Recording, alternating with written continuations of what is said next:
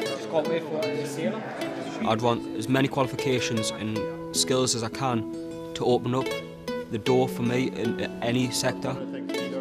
It's an apprenticeship programme in woodwork, in boat building. Although we work in wood and heritage skills, the qualifications are in modern engineering.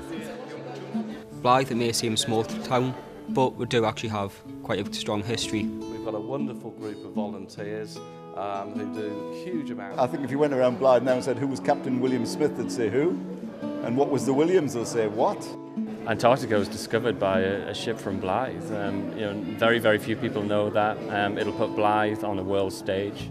It's a great day just to celebrate the work. We're looking to actually recreate a collier brig crewed by local people to recreate the voyage of Captain William Smith to Antarctica.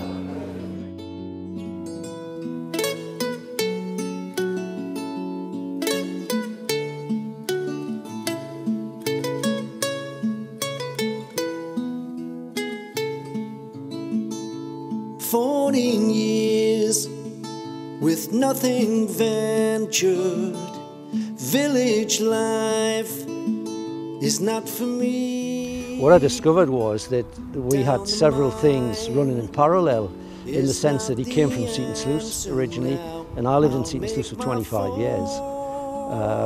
He was a Geordie boy, I'm a Geordie boy.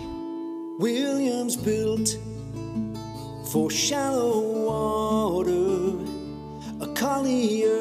His journey took forever, and he discovered a land and nobody believed him when he came back. It was incredible, and he went back again and again. It takes some tenacity to do that. To round the horn, but the wind blew hard, the waves were high, storm clouds raced across the sky. We hoisted sails and urged the crew to sing. Blyth was actually shipping the most coal in England for many, many years. The tonnage ran into millions, and ships were sometimes stacked 4 deep waiting to fill up and take coal from Bates Colliery, from Linemouth Colliery, from all the collieries that have gone. On top of that, we had a shipbuilding industry. We used to build warships, we used to build colliers, we used to build passenger ships. A fascinating history which is all but lost now. And in those days the port was booming. The shipyard had closed, but the shipyard was still being utilised by McGregor's, who used to make hatch covers for ships. The dry docks were still getting used by a little bit of ship repairing and sometimes ship breakers. Probably in that time, it was probably about between 3,000 and 5,000 people were probably made a living. Well, Blyth has had a pretty rough time of it, really. It's suffering from 3rd and even 4th generation unemployment now. It's classed as being in the worst 10% of deprived areas in the UK. What I know of Blyth, I try and look on the good stuff and try and bring that forward, because you can't really move forward on bad reputation. You want a good reputation.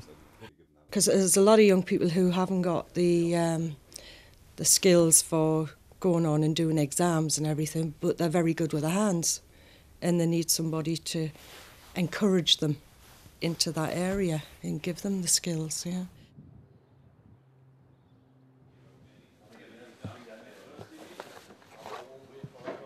Where's your drill bit box? I learned a lot of skills, joints I've never knew, couldn't do myself. I've learned how to use most of the tools, health and safety, done a lot of that. It's like fitting planks to boats. I never knew how to do that at all. Basically lead weight with a pin at the top to push the nail through the wood. So when Jonathan's at the top hammering the rove down, the nail doesn't come right back out again. So it helps pull the nail in the rove together tight to close the gap on the wood. By doing that, it gives it a nice good seal on the bottom of your boat.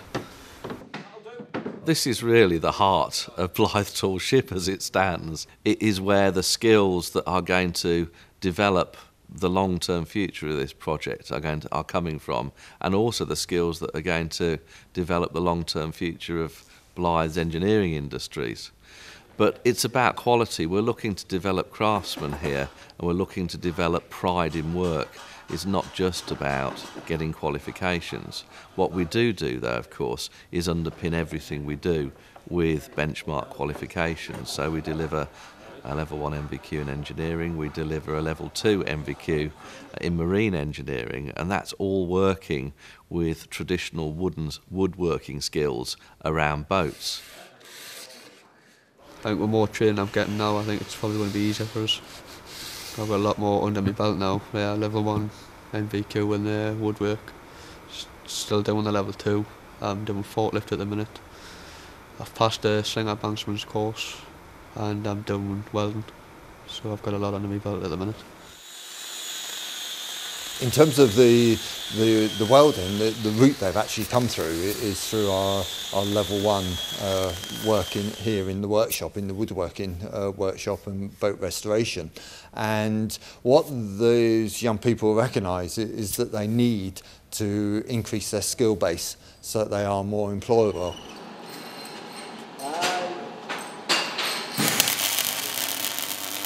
I've never really got a touch on using metal at school and that, which I would have loved to. That's why I'm doing like my welding course now over at the port. A few of the new courses that I'm doing, like my forklift course, my slinging course which I've passed, my welding, I've done my health and wellbeing, I've got my port safety and working at heights. All of that's come off the back of doing this.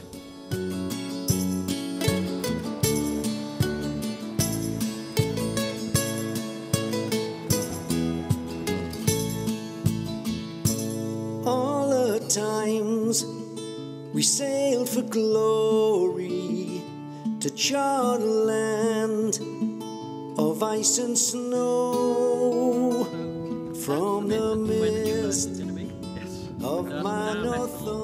Right opposite the berth behind us where we'll have our boat. And then we're going to put the Heritage Centre here, which will combine the current RNLI building and another new build right out into the water with some great views. I see this as a really great collaborative project. We're very pleased to be working with Blyth Tall Ships and the Port of Blyth to seek funding sources. We've already had success, of course, to take this project forward. The trainees here will see that in the future they move on into the world of work, and then that's not the end of it. They can come back and actually re-engage with the educational process, perhaps come back to Newcastle University, and hopefully they will be inspired by what they see is happening on our boat, the Princess Royal. Just as I think the undergraduates will be inspired by what the trainees are doing on the boats in here. You know, it's magnificent to see these things being recreated and brought back to life again. The Blyth Tall Ship project works with volunteers to do 3 things: deliver skills training, work with the heritage of the port, and to run an expedition to the Antarctic to celebrate its discovery 200 years ago. It's a huge project, as you can imagine, and putting together the project. Sir Ranulph Fiennes, he's the patron of the expedition. Paul Rose from the Royal Geographical Society, he's the president of the expedition. And really, we're in the process now of fundraising. I helped put one of the plates in, I think it was on the port side that I helped. You can even go right the way around the world, provided you plan it and provided you take one step at a time. And the project and the expedition is going through that same process. It's being planned at the moment. We're working out the stepping stones to achieve that objective, and that's the same for the young people in their lives, that they can say, that's what I'd like to do, that's where I want to be. Right, how do you get there? What do you need to do now to be able to take the steps towards that goal? Yeah, I've mentioned to a lot of people in Blyth about it, and I say it's good, you know, I say you learn a lot, I say you get a lot of appreciation for things you do. They want to be here, they want to do it. They're saying that they're giving up their own time, they're staying till 8 o'clock, they're working weekends. They really want to get involved, and they want to see the outcome of the project in the end, the tall ship sitting in front of our building. And if they can advertise the jobs well enough, they might actually get more people, young people employed in Blyth. There is opportunities for them, for the right people, with the right attitude. Get those skills, you know, take a little bit of a time, listen to what people are saying to you. It's going to help Blyth. It's in a big way.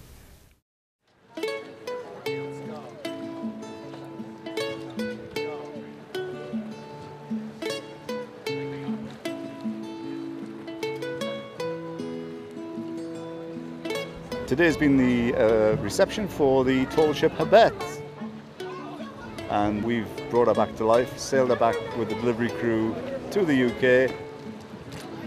She has been the centre point for the reception today, which has taken place in front of up to 3,000 plus people of Blyth, welcoming their own very tall ship.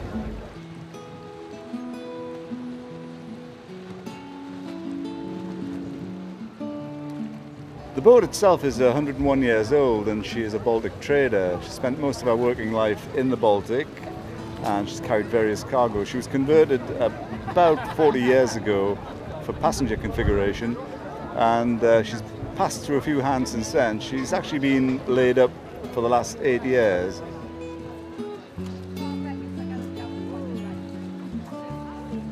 She's superb. We know she's got a sound hull, a beautiful engine, really good masts. We also know there's a lot of work to do, so we've got some planking to replace, the caulking to do, the rigging to replace, the electrics. So there's loads and loads of work, but essentially she's sound. Captain William Smith was a Blyth boy, and he set off on a very similar boat, discovered South Georgia, claimed it for the Crown, and that was 200 years ago. So we're going to recreate that with Haabet. The people of Blyth have really come together today. They've shown the welcome that can be given just for a single boat arriving, and we're just knocked out by the whole event. I hope the people of Blyth see something really positive in it, and the young people of Blyth get involved with us and change their lives and create opportunities because of us. My captain's bed.